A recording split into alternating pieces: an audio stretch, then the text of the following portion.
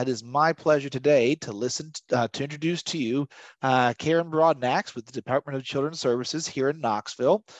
She is the Resource Linkage Coordinator for Knox. Has told me she works a little bit with everybody. So she works with families, works with the DCS FSWs. She has some cases and focuses on getting support for cases, holds community meetings, and does training across the DCS region. And so without further ado, I will turn this over to Ms. Carren Broadnax. Okay, awesome. Good afternoon to everybody. I'm going to do my best not to keep you very long. I'm going to try my best to give you a great overview over DCS. Now, we can be kind of complicated sometimes, not intentional, just happens to be how we're made and how we're wired.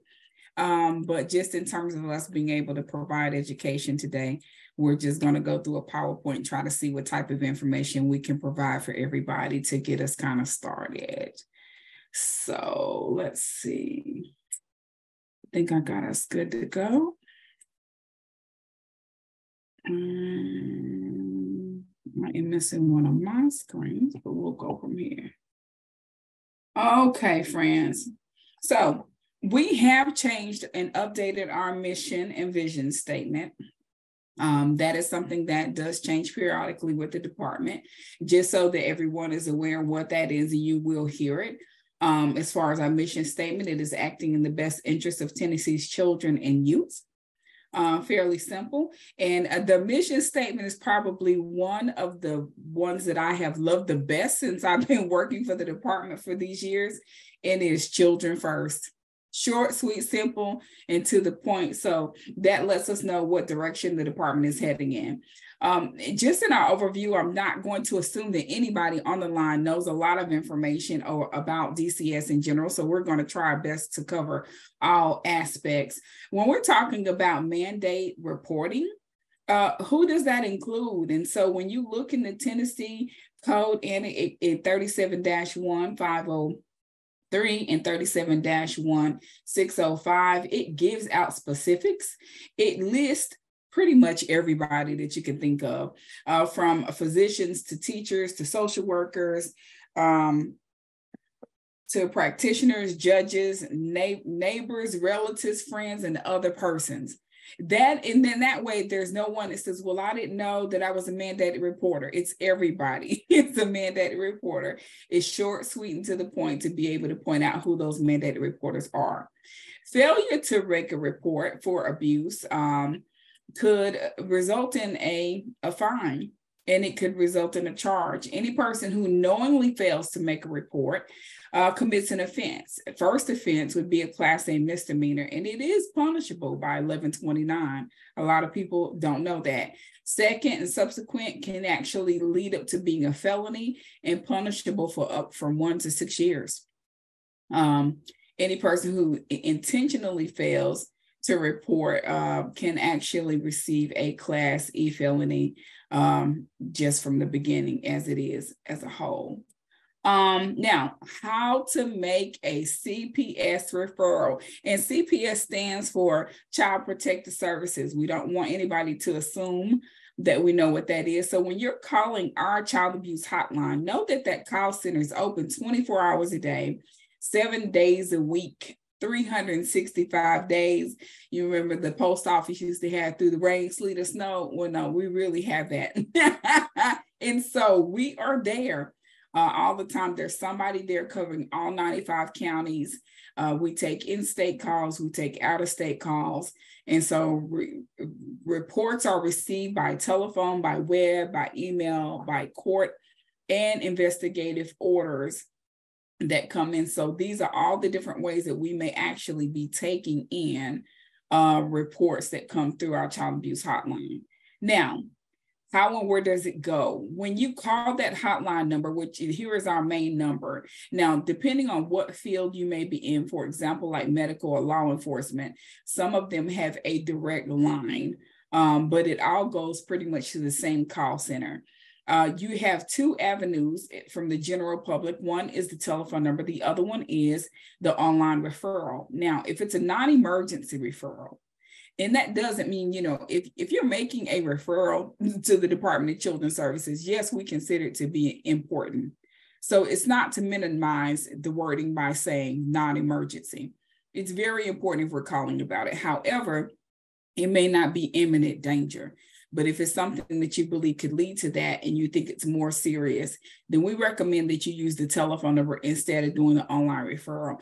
Some people prefer the online referral because it's fast. You can type in your information and then it provides you with a tracking referral number. You can request that even when you call in for a tracking referral number to know whether or not the case was open, and they will provide you with that information. And so when that number is given to you, they also generally send a letter follow-up, but if they don't, you can use that referral number to follow back up and determine if that case was open or not. Now, I don't want people to think that that information is totally lost. Let me tell you what happens sometimes. Sometimes we may get multiple calls on one family. So we have what's called screen outs. Those screen out reports are maintained in the DCS database. Screen out reports are perceived for the assessment and are determined whether or not they meet a priority response. If it's a screen out, it will go into the system, but it may be given to a worker that may currently have a case open. So say, for example, I'm already working with the family, an incident happened at school made a referral, it will come in and say, Karen, there's a referral that has come in on your open case. So we are made aware of any new information that may come in through a hotline, but we always recommend that you go ahead and still do it. So even if your report says on that particular report that it was not accepted, it may not mean that we're not involved. However, I encourage people to continue to take anecdotal recordings in regards to some of your agencies and organizations that you may be working with information that you may encounter or have to report in the event that you feel the need to make another referral. When it is screened in, the report is processed and sent to be assigned with a priority response. So I'm going to review those. If it is not screened in as a Child Protective Services case, it could come to what's called resource linkage. Resource linkage is referrals that we don't necessarily feel in that moment it poses a risk of harm based on the assessments that are done when we make those referrals. So it could come to us for service. We may be looking to try to input a service or try to prevent it from becoming a CPS case. Sometimes we're successful with that, sometimes we're not, and it may ultimately still become a Child Protective Services case. But if we can implement services with the family and work with a family to address those resource needs, then we don't necessarily have to open it up as a Child Protective Services case. We would work that under resource linkage as a limited case. And that limited case would allow us to be able to partner with that family, put in their services. And once we knew that family was stable, we can move forward with allowing them to continue with the services from the community. But now when we're talking about allegations, let's look at that. What constitutes an allegation? Well, first and foremost, the central office will accept reports about allegations of abuse and neglect that meet and establish the criteria for definition of abuse and neglect. To determine the response or the priority of the report, central intake will categorize the report and information. I'm sorry, I got a little T in the middle of that slide. Y'all see that? I don't know when that happened. We'll just roll with it. And information following the abuse. We have a work aid, and this particular link here will be available for anybody to be able to use and go and pull back. It is the very sheet that we as staff use to show you what our definitions look like and what we determine to be abuse and neglect in those categories. But I'm going to go over those allegations. These are the list of allegations that you often will find that will come up. So in regards to those allegations, you see that you have physical abuse, which includes physical abuse and drug exposure of a child. So that is a child anywhere from 0 up to 17 before they turn 18. We follow up with those. There's a more extensive background too on the drug exposed child. So I'll tell you about that in just a moment.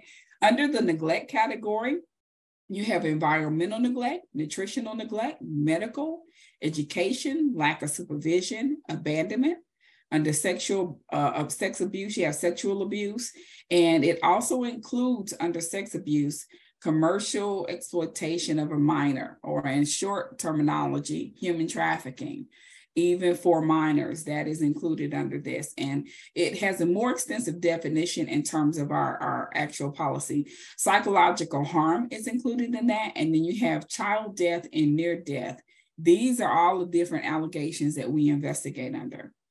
For physical abuse, non-accidental physical trauma or injury that could cause injury inflicted by a parent, caregiver, relative, or other person who is responsible for care, supervision, or treatment of a child.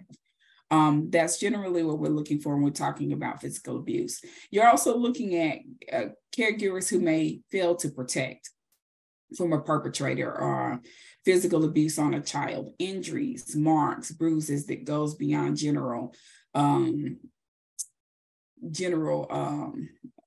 punishment or beyond corporal punishment, broken bones, cuts, burns, violent behaviors that demonstrate a disregard, striking a kid in such a way that results in internal injuries, and a number of things of that nature. And so, whenever we have physical abuse should not be confused with developmentally appropriate discipline remarks of bruises on the buttocks or legs of a child 6 years of age or older.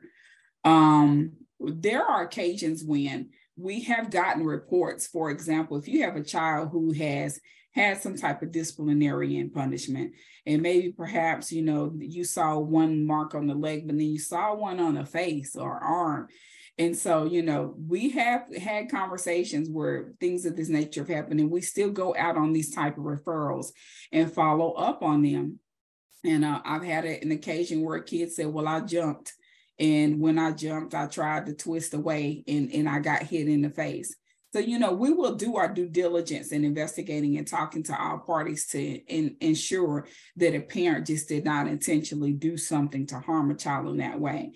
You also have on the drug exposed child, which I mentioned I would address again. So allegations pertaining to a child under the age of 18 that have been exposed to or experiencing withdrawal from the use of, sale of, manufacture of a drug or a chemical substance that would affect the child's physical, mental or emotional well-being, actions, or behaviors. That means, from a parent sitting up smoking marijuana in front of a child to various things that go well beyond that. Parents and caregivers with substance abuse impairment or the ability to adequately care for children. Are they so impaired that they can't care for kids? And then talking about those who may have current addiction issues that could affect a child's physical, mental, and emotional function. So that's what we're looking at when we talk about drug exposure. Now, I did include this portion of it because it does talk about, hold on, let me pull this down. I can't see my other screen. All right, the Comprehensive Addiction and Recovery Act.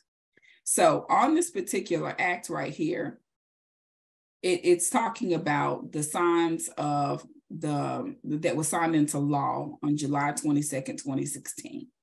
So addressing the growing opiate problem, this was signed into law in Tennessee specifically, it's actually a federal law, but specifically, which is noted at the bottom of the slide, specifically requiring healthcare and personnel to make a report when DCS has an infant that is identified as being affected by substance abuse or withdrawal from some type of exposure during the prenatal piece of an illegal drug or misuse of illegal drugs or chemical substance or fetal alcohol syndrome. It requires DCS to collaborate with those professionals and partners in regards to that. So I added this information in here because a lot of people have asked, how this is done, what allows us to be able to come in immediately on some situations. And so, there is a number of testing that happens in a lot of the hospitals, or if there is a history based on some of the laws that we currently have listed in Tennessee of a family who has had maybe a drug exposed child or a termination of parental right or loss of a child at some point that allows them to do this portion of collaboration. So some people have heard of this Comprehensive Addiction and Recovery Act, and I wanted to mention it and also provide you the link so that you can go back for those of you who would like to read a little bit more extensively in regards to what it says in detail. That information is available for you. When you talk about other forms of neglect, it could be anything from failure, refusal to provide food, clothing, shelter, education, medical treatment, supervision, other supports necessary for a child's well-being and development. And so each of the other categories that were listed, it may just depend on a few things that are collaborated within that. And so those are some of those. Medical neglect, however, is a little different. A situation in which a child does not receive adequate health care, resulting in an actual or potential harm. Medical maltreatment applies to procedures or treatments that a physician or other medical professionals deem necessary. Medical neglect does not include elective health care or treatment. There are certain things that parents can electively choose not to do. For example, immunization shots. So now the governor signed into law on yesterday that if we have children that come into care through the Department of Children's Services, a parent must consent to immunization shots. If they do not consent to immunization shots, DCS is not allowed to take those children for immunization shots anymore. And so that's new. You have some families who have elected to do it, and you have some who have neglected not to do it. But it will require us working with those families to ensure that we receive permission in order to be able to continue immunizations. Abuse, death, or near death, or PND. This is when a child's death is defined as a death caused by abuse and neglect, any unexplained death of a child when a cause of death is unknown or pending an autopsy report, any child's death that is caused by abuse and neglect resulting from a parent, caregiver failing to provide the necessary care to keep this from happening, or a near death, which is number 2 in definition in the code, defines as serious or critical medical conditions resulting in abuse or neglect or sexual abuse or reported by a physician or examined in subsequent. So this is a really hard definition. I left this in here because some of you may be working in the medical field, and this sometimes becomes one of those things that is often asked about, how does the department look at this? And so I will tell you that whenever we are working on a child fatality case or a near fatality case, we work in concert with local law enforcement, or better yet, our family crime units. In that situation, what you then find is we are also investigating from a Department of Children's Services perspective. Was this something that was accidental? Was it something that was caused by the harm of the lack of care from a person provided? And how does that impact on the child welfare side? Are there any other children that would be involved in that same situation? Your family crime units, though, are also working it from a perspective of what laws have been broken. And so people have often asked, I don't understand what's happening in cases like this. So families can actually have cases from one incident that would be a dual case. It could show up in criminal court on one aspect and juvenile court on another aspect, at least where it pertains to the children. And so just so that you're kind of aware of some of what that may be in our working in concert with the family crime units, that's part of what you may encounter. Now, Carren, there was a question earlier about one of your slides. I can't see that part because it doesn't come up. No worries. I was going to read you the question. Mm-hmm. It was about one of our participants said they were surprised by the developmentally appropriate discipline-related marks and bruises, and wanted to know if that was something new or if it was a clarification of an existing rule. Is that in regards to the age? Yes, I think it was on one of your previous slides when you had talked about developmentally appropriate discipline-related marks and bruises. Right. And that may now, please understand, if we look at it and feel like it's egregious, that's different. But there had to be some type of decision made in regards to what is considered to be age appropriate in terms of discipline. And so when children are at least old enough to verbally speak and in most cases be able to, understand and verbalize back what may be happening, those are kind of where those numbers landed in terms of that slide. And so, like we don't have a number, for example, on this. There's always a question, what age is it appropriate to leave a kid at home alone? Lord have mercy. Okay, so if it's one kid by themselves left at home alone, it just depends on the kid and the level of maturity. I remember my nephew was 9. He could be left at home alone. He knew not to answer the door. He knew if the telephone rang, he knew what to say, how to say it. Very responsible. My son, who was 11, called me and said, it's a man knocking at the door. My son was screaming and crying. I went home, me and police, guns blazing. And it was the ADT man. It was the ADT man. So that age, for example, can vary. If we had a 6-year-old autistic child, no, okay, then we have some differences here. So we may still investigate those because of the bruises and the mark, but we are saying to the public at large that parents do have the responsibility and freedom within reason to be able to chastise children. So, there are some general marks that are not real defining, cutting, bleeding, like witch hazel days. We're not talking like the witch hazel days where we got kids and they can't even wear shorts to school because they're so bruised up. That's not what we mean in regards to that. Matter of fact, let me roll back to it just so that we're all clear on where I'm so sorry to do this. I forgot you were recording. So it says right here, no, physical abuse should not be confused with developmentally appropriate discipline. Related marks and bruises on the buttocks and legs of children 6 years age or older, when there are no developmental or physical delays or past histories of abuse or recent within the past year, including those screen out reports. So when do we respond? These are our priority response codes that we have. So if you ever happen to have somebody say P1 or P2, which I've already addressed, the screen in and screen outs, and then the confidential notification letter that you get when you make the report through the hotline. So that referral tracking number that you get, that would be the notification. Our priority ones, the response for allegations for children that may be in imminent danger. The response window is 24 hours or immediately at the supervisor's discretion. The window here doesn't mean that we just wait till the 23rd hour to go.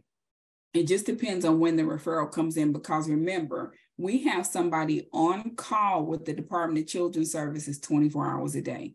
There is somebody at the office now, and from 8 until 4:30, they will be on call making responses to any of our priority ones.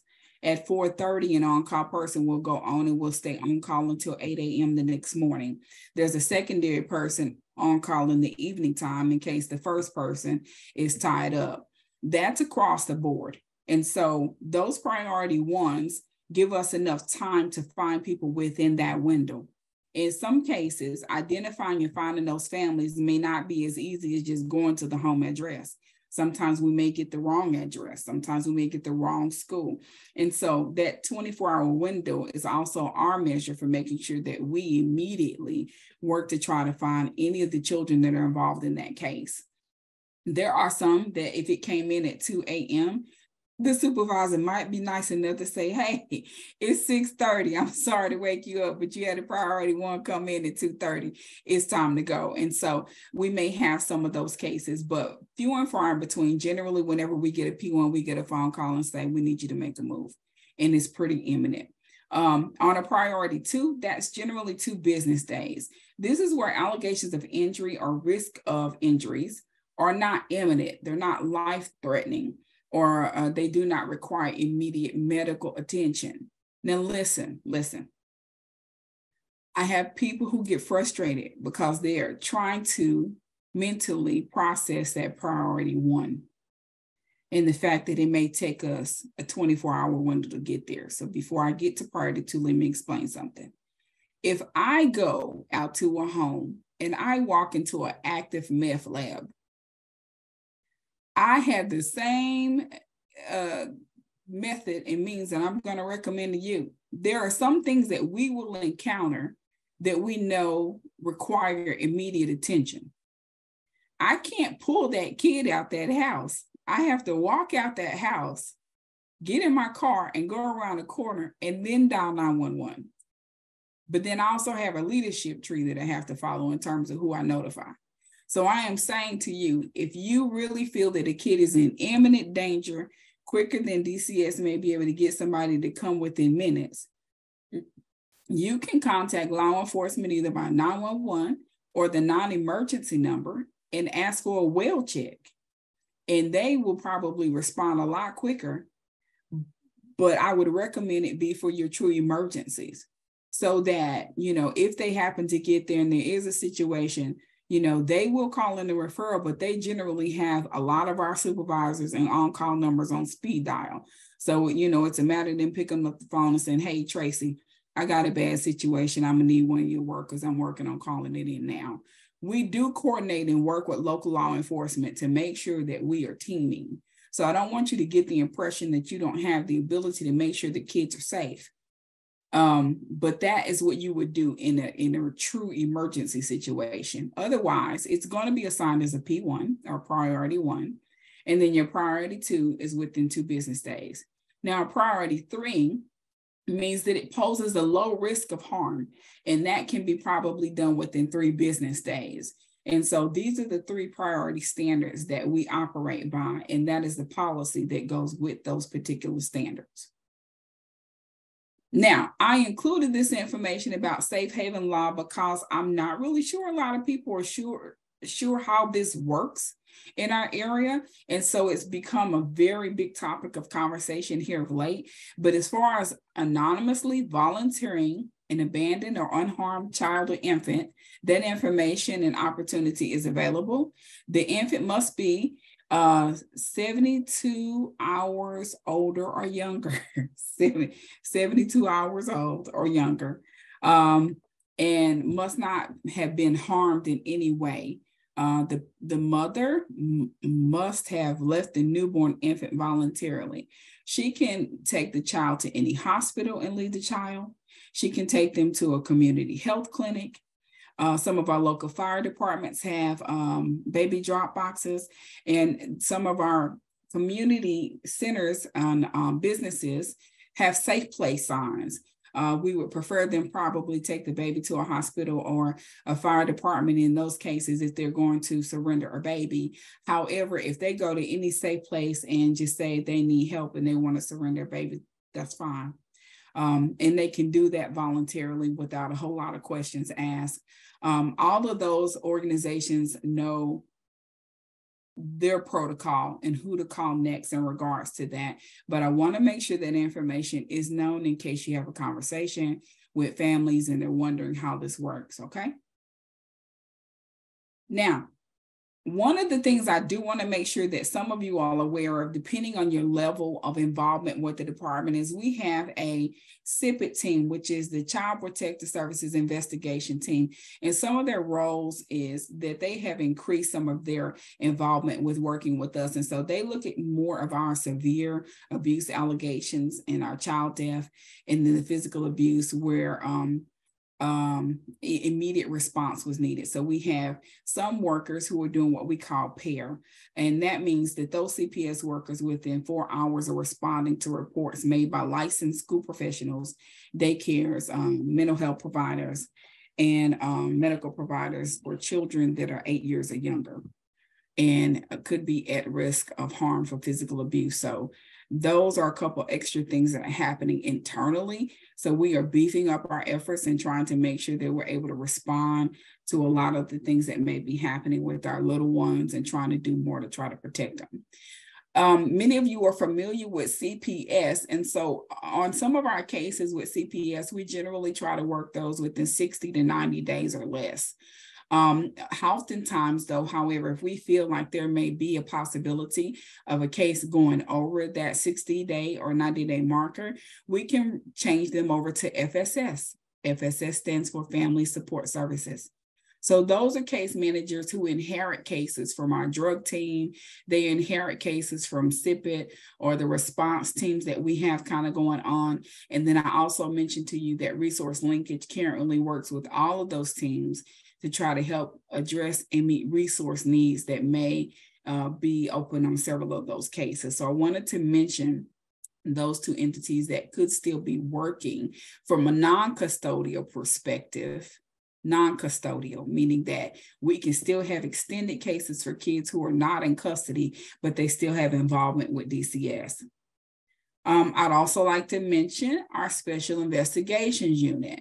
We do have an SIU unit internally, so they would be individuals who would still operate like CPS workers, except it is a closed unit. This unit is designed to investigate the professionals. So that would be anyone who's working with children, whether it's we're talking about custodial children, like we're investigating a foster home. It would be this team that did it. If it were non-custodial children and we were talking about daycares or schools or band or after-school programs, churches, DCS employees, volunteers who work with children in any capacity, they would be investigated by this particular unit, and that information is kept even more confidential, is not an open information or knowledge to the rest of the CPS department. So now, one of the greatest things that we're working on doing internally is making sure that we're tapping into community resources. So, we're making greater efforts to try to make sure that we help build community for our families. Some of us, in other words, call it like a system of care. So whether we're working with the school counselors or the therapist or the faith-based organizations or foster parents or mentoring programs or coaches or respite care opportunities for families, everything that we can to internally bring together a greater support system for families is what the department is working towards, and identifying what some of those resources may be in the community. Now, there is a training opportunity for those that you may either not have this recording available for, or they would like to take the online training. We partnered with the University of Tennessee SWARPS department. And so this link will take you to a training, and they can take a training about DCS, and it would actually print off a certificate at the end of the completion of the training. So that information is available for anybody who needs to make sure they have mandatory reporting. Shameless plug, not ashamed ever to give it. We are always looking for foster parents and adoptive parents. So if anybody is ever interested in fostering, Tennessee Fosters Hope is what you would look up on the internet. We are looking for and always looking for homes that would be willing to take our kids, especially our teens. We know that when it comes to our teens, kids who are generally ages 13 and 19 make up about 43% of caseloads in Tennessee. About 75% of all children in DCS custody generally return home to biological families. So that's a great thing. And we want to be able to increase that number all the more. But sometimes our teens need a little bit more help. So, you have about 1,000 teens who age out of custody, and some of them are not returning home or being adopted. That can be a challenge, and they are adding to the homeless population that's out here in our community, which is increasingly growing. And so we want to do what we can to put a stop to that. And we don't want individuals to feel afraid about being single parents or, different walks of life. And you say, well, I don't know if they would consider us. Well, you got to keep in mind, we got kids who are from different walks of life, and we learn a lot from them every day. So just keep in mind that one of the most single best things that a kid could have is a caring youth. A kid could have as a caring parent or an adult who would be concerned about the overall welfare. And then at the end of the slide are a few of the same links that we had posted earlier about the work aids and the online information about how to file reports and things of that nature. And that in and of itself is the PowerPoint. Well, Thank you so much for presenting and sharing us with the information. I do want to open it up, of course, for questions. If anybody has any thoughts or comments or would like to know more about a certain topic, now is the wonderful time to ask. And you can go ahead and unmute yourself if you'd like to ask from there, or feel free to type in the chat if you're not the talking out loud kind of person. I myself do have one question. I think would benefit from explanation. If you could just explain a little bit between the differences between FSS workers and FSW workers, and where people lie in custody and with DCS. So your FSWs are your foster care workers. That means when a kid comes into custodial care. So your FSS workers are non-custodial workers. That means that those kids are not in custody and we're still working with them from the home setting. When they're in the foster care side, they will remain with the foster care worker even through a trial home visit. So once all of the plan has been met in terms of a PERM plan and all the efforts that are needed to satisfy the court report or court-made plans, and they all bring all that together and it's been decided that the kids can go home on a trial home visit or placement, then that foster care worker will remain with them. Sometimes we will refer them back to a FSS team if we need to just kind of walk with them extensively and kind of see what that looks like. However, generally, once the parents have satisfied what they need to and they have successfully passed the trial home visit and we come to an end of the case, we close it and we allow those babies to go home with their families. I see somebody was asking about the immunization piece. Let me pull it up for you. Hold on.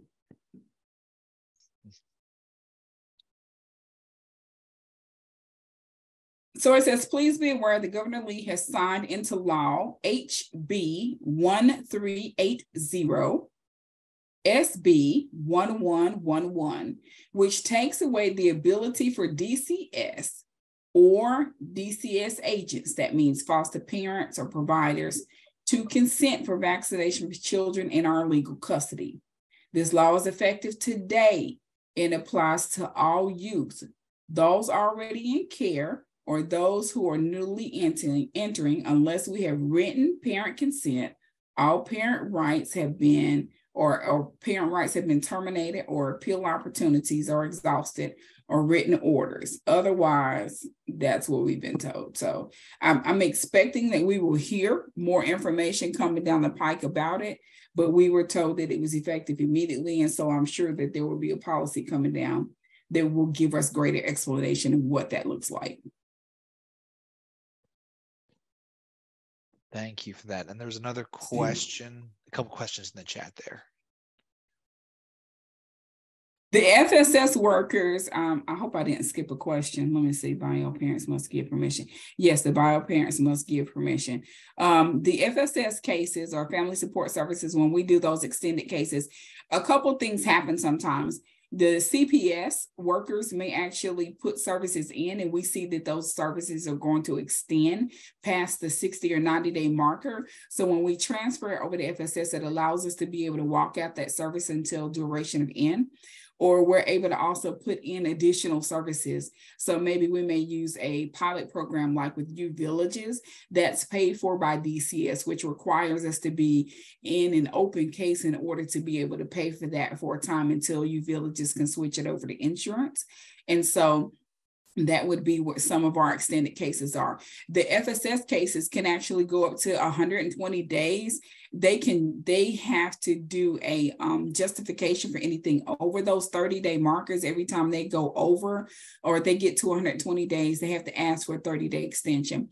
They can't do that for a long period of time because of the course is designed to be a 120-day case or less, but they have extended those sometimes a little bit further. So they're able to put it in home services. And if something happens in that family support services case where kids are now back in imminent danger and they were not before, the FSS worker has the authority, like a CPS worker, to file for a child to be removed. So they have to be able to come in and present that case and say, hey, this is what's happened in the case. And if that leadership says go to the next tier leadership, we have the ability to remove kids if necessary from those caveats. Same thing with resource linkage. I very seldom have to, I think I've only had to do maybe one removal in the last year under resource linkage, because resource linkage is voluntary. And so as long as families are wanting services, need help, and are interested in trying to figure out how to do some things, or need some advocacy report for somebody who can ask the right questions or pull the different players to the table to get everybody on the same conversation and wheel for a family, sometimes it's as simple as coordinating those services and making sure those opportunities are available. And I generally love to do a soft handoff on resource linkage to those who are interested in working with the CHANT program, because I think in some cases, if families had continuous advocates or Tennessee voices or advocates who could stay with them, they seem to be a lot more successful. But when they get frustrated and they don't know how to process through stuff, they just kind of shut down. And our parents do it too. So it's even difficult for our kiddos when they really need help. Lisa says, how are we doing on foster homes? Lisa, I don't know. I honestly don't know. I haven't checked lately. I've been working part-time, so I just got back on full-time at the beginning of May, had a few things in life that happened. And so the number of homes that we had last I checked were just about 200. We normally, as far as like, that's just the DCS homes. But across the board, during the middle of the pandemic, between our contract homes and our DCS homes, but just in the East, Smoky, and Knox regions, y'all, we lost like over 400 homes. So it wasn't a small number. I think a lot of people did not realize how those homes were being impacted. But you had foster parents who passed. You had foster parents who lost jobs. You know, I mean, life changed for all of us. And so, you know, here they were trying to care for our kids in the middle of all of this. But some of those homes have come back on board. Some have elected not to. We've gotten some new homes that have come on board. Omni is in charge of Harmony. Harmony is in charge of our recruitment efforts and manning all of those inquiries that are coming across the state. So the last I heard, we were doing pretty good on inquiries. She said that we were down, believe it or not, for April, but I think for those of us internally, we know that April is Child Abuse Prevention Month. And so even though we may have been down in inquiries for foster homes, we were up in referrals for abuse and neglect. That's fairly common to me. So we'll see what the next month brings. But, you know, given that we've had some hard media sales, I can see how that could be impactful, not intentionally, just happens to be one of those things called life. Let's see. The ratio, it depends on the homes. As far as the homes for the ratio for your foster homes, that means the number of adults in the home, the current existing children in the home, you know, the ages of those kids in the home, because our kids would have to have separate bedrooms and sleeping space. And so that comes into play when you're looking at trying to place kids and what that may be. Like if you had a home that maybe was taking 2 or 3 small kiddos under the age of 12, because they got like 3 kids is 15 to 18. Okay, well, that may be a different story, but it just depends on the size of the home, the number of the kids, and then the needs that may be available. So no scenario was ever the same in regards to that. Carren, I was mostly wondering the ratio, like in the state, of kids who are in custody who need a foster home versus how many foster homes we actually have.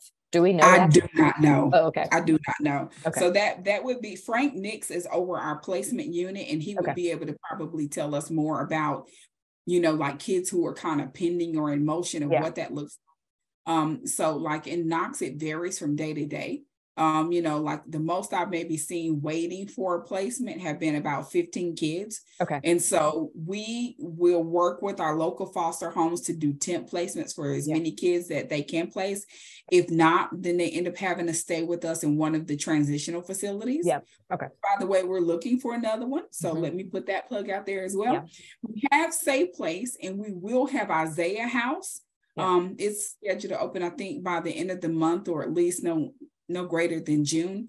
Okay. However, if you got like 5 or 6 teenagers that may be in placement, it's just not good to have a bunch of teens together that are high functioning teens. And so, you know, we do utilize the transitional spaces, but it would be nice to have another location in Knox County so we don't have to drive to Jeff County or Blount County or Lenoir City and all the different places, just trying to make sure we place kids in quality placements overnight. Yeah.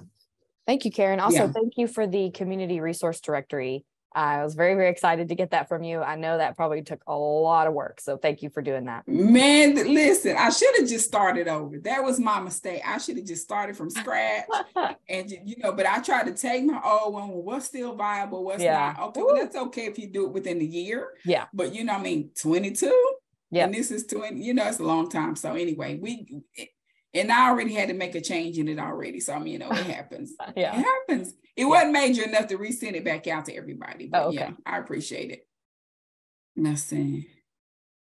The case will remain emphasis unless the child enters into custody and then will No. That one just went away. So listen, Child Protective Services would work that case, and if it is decided that a kid needs to come into custody, they will go straight to a foster care worker and team. That's an FSW. So when we bring them into custody, the case responsibility transfers immediately to a foster care worker. So a lot of times people trying to reach back out to CPS workers and they are burning it off to another one. And so if you find out that a kid has gone into custody, then we just need to figure out who that worker is and go from there. Okay, because they will switch over to a foster care worker. If it is an extended service, meaning that the kid will remain at home and will continue to work on in-home services, then that would be a family support service worker. Hey, Karen, two different departments. That's what I meant. Is there a limit on how long FSS workers stay in place? Like, yes, that's what I was saying. No, that was what I was saying. 120 days is generally their max. However, they can review it every 30 days to file for an extension. That's what I meant. Yeah. Yes. Okay, got it. Is that it? Yeah, so now if you do have any transitional places or you'd like to know more about what that is, you are welcome to email me. Listen, if you have a building, a facility that has some space that's not utilized, possibility of access to showers, bathrooms, bedding, or, you know, or a place where I could put some beds or something, you know, give me from now through August, call me or email me and I'll gladly communicate with you and tell you what those needs look like for us, because we can really use another transitional spot. All right, and Carren just put your survey in the chat. Absolutely. Last call for questions before we start to wrap things up. Appreciate you, Carren, putting your email address in there for people to ask further questions. And so with that, if you all will take that quick moment to click on that link and please fill out that survey for us, we'd appreciate it. And we will look forward to seeing you all back for our June Learning Cafe, and emails for registration will go out soon. Thanks, everyone. And thank you, Carren. Yes, and thank you, Carren, so much for presenting for us. I appreciate you very, very much for taking time out of your schedule. All right, thanks, June. Have a great one. Bye-bye. Thanks.